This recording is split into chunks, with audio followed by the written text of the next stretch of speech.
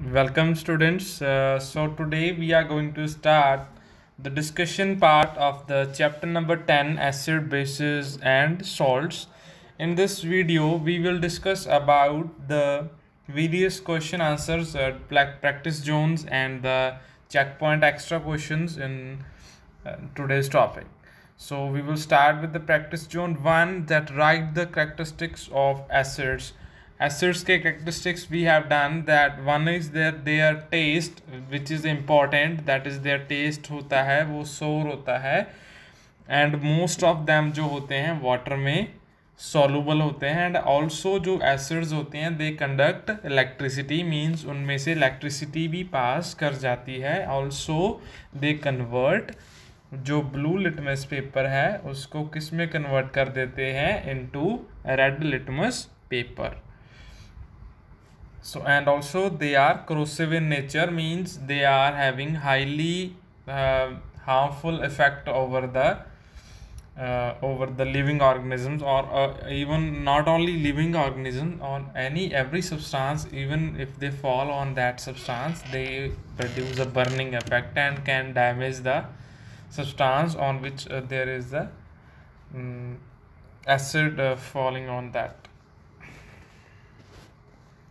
Next is write the uses of the organic acids. Organic acids कौन से थे? Organic acids are those which acids are obtained naturally, जो हमें naturally nature से मिलते हैं, that those acids are known as organic. तो उनके uses कहाँ कहाँ पे होते हैं? One is like citric acid होता है जो which is present in citrus fruits, तो उसको कैंडीज में यूज़ करते हैं in the form of food salts. And also tartaric acid is used to add टार्टनेस to the food, that is टार्टनेस is soreness. Food में ज़्यादा डीप सोरनेस जब add करनी होती है तो हम टार्ट्रिक एसिड यूज़ करते हैं, जो कि एक ऑर्गेनिक एसिड है. Next is lactic acid, that is present in the milk. उसको हम जोगर्ट या फिर चीज़ बनाने में यूज़ करते हैं. That is also one of the organic acid जो हमें प्लांट्स या फिर एनिमल्स से मिलते हैं. Those are the organic acids. You can write your own also from the book. Next is practice zone 2.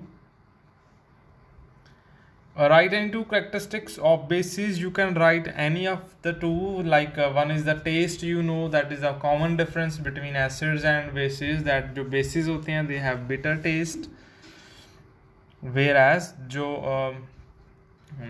acids हमने पढ़े they were the sour in taste. Also ये slippery होते हैं when we touch it, जैसे soap एक base है, soap भी जब हम hand पे rub करते हैं तो it gives a slippery feel. So it is we conclude that जो bases होते हैं they are slippery in touch and also they are soluble in water. Soluble bases होते हैं जो जैसे alkalis होते हैं, they also conduct electricity. Alkalis पता है क्या है? That those are the bases जो water में dissolve हो जाते हैं. And also they convert red litmus paper to blue. You might be wondering, अगर हम blue litmus paper इसमें डालें तो उसका कलर रेड हो जाएगा? No, उसका कलर क्या हो जाएगा? ब्लू ही रहेगा. अगर हम ब्लू लिटमस पेपर को बेस में डालते हैं तो उसका कलर चेंज नहीं होता. Clear? Next is name to strong and week basis.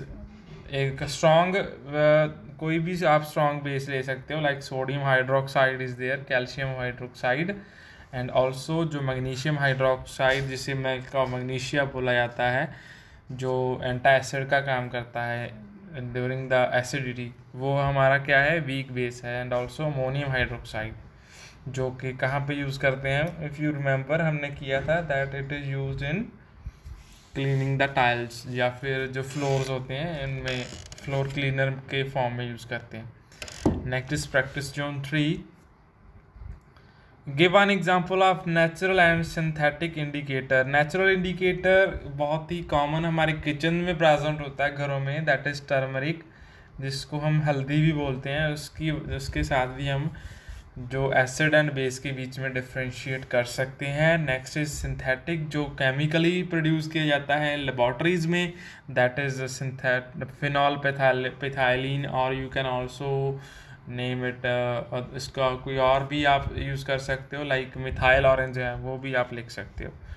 Next is what is use of pH scale. PH scale क्या करता है, it is use to determine the acidity या फिर बेसिसिटी ऑफ द सोल्यूशन। कोई चीज़ कितनी acidic है, basic है। It have 0 to 14 तक का नंबर लिखा होता है इसके ऊपर, एंड जो न्यूट्रल है होते हैं दैट इज द 7। तो जितना कोई सब्सटेंस 7 से ज़्यादा होगा दैट विल बी, वो उतना ही मोर क्या होगा, बेसिक होगा, एंड जितना ही उसकी वैल्यू 7 से कम होगी टुवर्ड्स 0, उतना ही वो मोर क्या होगा, एसिडिक होगा। So this is a pH scale, जो हमें किसी चीज़ की एसिडिक है जो बेसिक है उसकी इंटेंसिटी, उसकी वैल्यू बताता है। Clear. Next is practice zone 4। Practice zone 4 में they are saying give one example of acidic, basic and neutral salts. Acidic salts कौन से होते हैं, जिनमें स्ट्रॉन्ग एसिड यूज़ किया जाता है एंड वीक बेस, एंड जिससे वो क्या बनते हैं, हमारे पास एसिडिक सॉल्ट्स बन जाते हैं। एंड बेसिक सॉल्ट्स कौन से होते हैं, जिनमें strong base and weak acid use किया जाता है ड्यूरिंग न्यूट्रलाइजेशन रिएक्शन, जिसमें सॉल्ट्स बनाए जाते हैं। तो एसिडिक सॉल्ट की example magnesium chloride you can take, और any other you want to remember then you can take help of the book. Basic salts sodium carbonate, and neutral salts जो sodium chloride हम घरों में use करते हैं। Neutral salt कब बनता है, जब हम strong acid plus strong base mix करते हैं, तो इट गिव अस सॉल्ट, जो हमारा कॉमन सॉल्ट हम यूज़ करते हैं घरों में।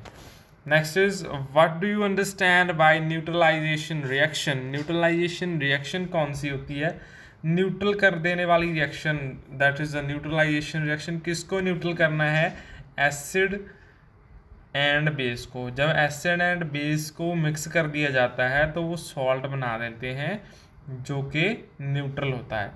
तो this is the neutralisation reaction, जिसमें acid and base mix with each other to form a salt, उसको हम न्यूट्रलाइजेशन रिएक्शन बोलते हैं। एंड उसकी कॉमन एग्जांपल हमने अभी की है NaCl वाली, जिसमें सोडियम हाइड्रोक्साइड NaOH, ये formulas you will have to remember. HCl दोनों मिक्स हो जाते हैं and they form a NaCl। Clear. So these are the practice Jones.